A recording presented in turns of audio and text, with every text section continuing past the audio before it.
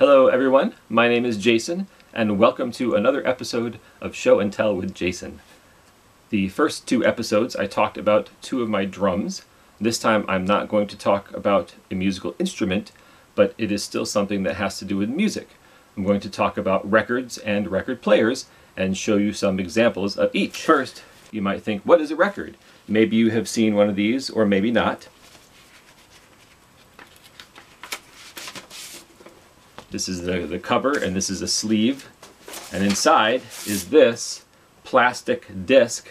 It's floppy, like that. And if you look closely, it has lines that go in circles all around it. And those are called grooves. And each groove has tiny little bumps in it. And when you put a needle on top of it, the bumps will vibrate the needle, and it will send, the vibrations will go through the needle, and they'll turn into electricity and then come out speakers. I will show you in a little bit how you can make your own simple record player at home using materials that you probably have, and all you would need is just a record. This is what a record looks like up close in a little bit better light. Hopefully you can see the lines a little bit better. Oh, hey Jason, what you doing? Oh hey Hadley, I'm just telling my friends about records and record players. Oh, I like listening to records. Can I come too? Well, sure. You listen to records? Well, sure I do. How do you put them on the record player? Well, Bart helps me, of course. Sometimes, Jason. Okay, Hadley. In just a second here, I'm going to show you a few of my records, and then we're going to go upstairs to the kitchen, and I will show you how to make a simple record player for yourself. So, on we go. I'm sorry the light's not so great, but here is one of my shelves full of records. I grew up listening to records, and then I stopped for a while because we had cassettes and CDs, and then I got into records again because I remembered loving listening to them so much.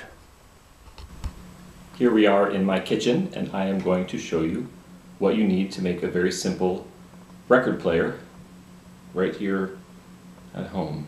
Hi, Scrap. How's it going?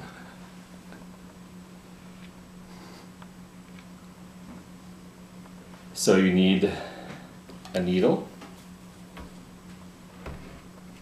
Any sewing needle will do. And by the way, kids, make sure you ask before getting needles out. And a piece of paper. Any piece of paper will do. And then a penny to weight it down. Of course you need a record, so I have my record here, and then a pencil to put in the record to make it spin. And I had to kind of mess around with this a little bit. I have here, it's two clamps, and this is a piece from a ratchet, what are those called? It's a ratchet set. Just a ratchet, that's it? Yeah. I don't know a lot about tools. But it's a ratchet set because it's the right size for the tip of the pencil. But honestly, anything you can find that just gives you a way to spin the record works. And also, if you want, you can bring a friend too, like Hadley. So, what you do is you take the paper and you just kind of make a cone out of it. And you try to make it as tight as you can down at this end. Oh, sorry, I'll go this way.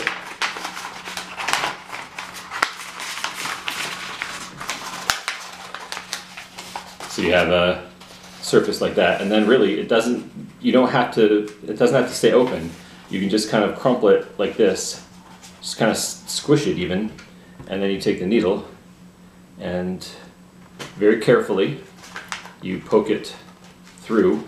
If you can have a few layers, it'll stick a little bit better. And then watch this, okay? When you hold the paper, the vibration of the needle, you hear that?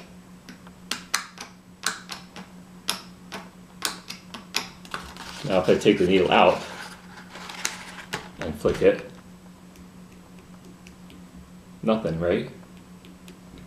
So what's happening here is the needle is vibrating, and the needle is vibrating the paper, and it's creating sound waves, which then the cone amplifies. Pretty cool, huh? So I have a slightly better version over here that I made, and I will have to say that this is maybe not the best way to do this. I had to kind of experiment a little bit, but it will just give you an idea of what it's supposed to sound like. So you just kind of want to, let me see if I can turn the sound towards you guys. Spin the record, goes like this. Let's see if I can get sound to come out. Pardon me, Hadley, do you mind scooching back there a little bit? I'll just scooch you back there, over there. I don't want to bump you with my... All right, let's see. All right, here we go. Ready? Moment of truth.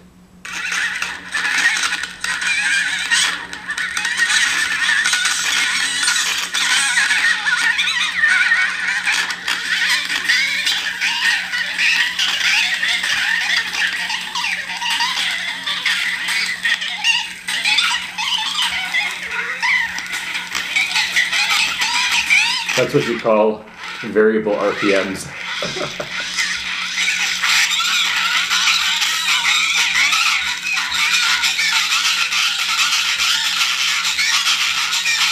Now, one note. Oh, I forgot to tell you, the penny. Put the penny in there because you want to weight it down. Because if it's too light, the needle won't put enough pressure on the groove. Make sure you choose a record that's just junk, because this needle will ruin your record. On most record players, the needle actually has a diamond tip to it. So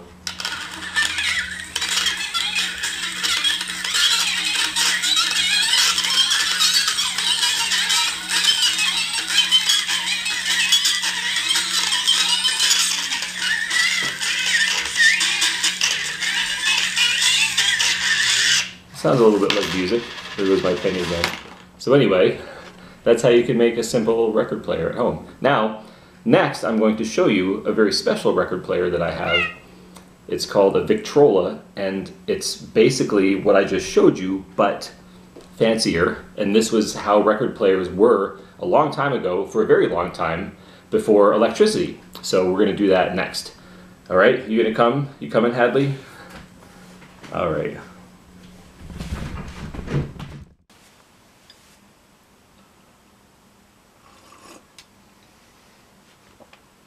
Hi there.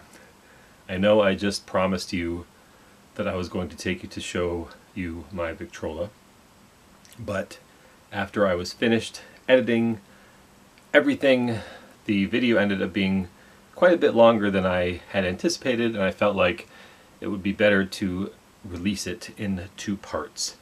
So the bad news is that this video is to be continued, but the good news is that in 3 short days, the second part is going to be going up on our channel, and you'll be able to see the Victrola and a more modern record player, and it's definitely worth waiting for.